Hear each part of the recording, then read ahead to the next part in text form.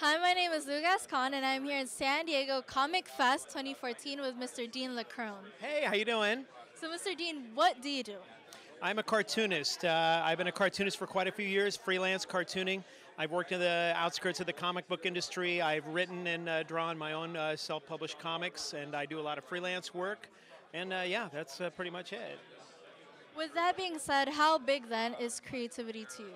Creativity is it's gigantic, and creativity a good way to get the creative juices flowing, and to let the rest of the world fall away. Go for a long walk, really relax the mind a lot. Go for a long drive and let the mind go. Tons of stuff will show up, especially long walks, and your mind frees up. And is that what you're asking? Yeah, that's a great way. Write and just have notebooks available. Just write and write and write anything and everything that comes to mind. Even if you think it's really stupid and dumb, write it down, because 6 months later you may pick up that notebook and go through your old notes and go, wait, that will gel with something I just came up with. And suddenly bad ideas turn into good ideas. Things that seemed weird will seem like a terrific idea for a comic book or a strip or a drawing. And so I have piles of notebooks that have developed into comic books and other projects that I've done over the years. And what would you want to tell students who are afraid to show how creative they are? You can show it in all kinds of ways where you can get past that fear. If you just I don't know. I guess you just got to face that fear and go forward with it. There's so many different types of creativity and different styles of art and different styles of comics.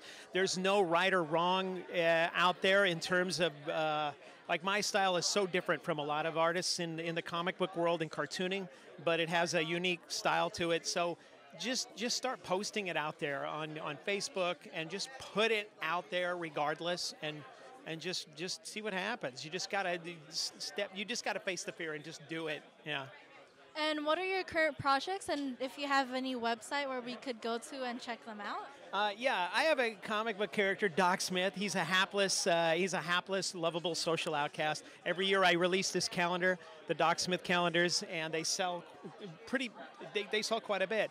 Doc Smith and Tackle Bear and Barco the Stick Dog, a kid's book that I do. I used to exhibit at Comic-Con every year, and these sold like by the dozens, and they're a lot of fun.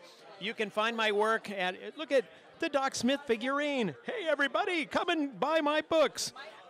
You can find me at slambangmedia.com, slambangmedia.com.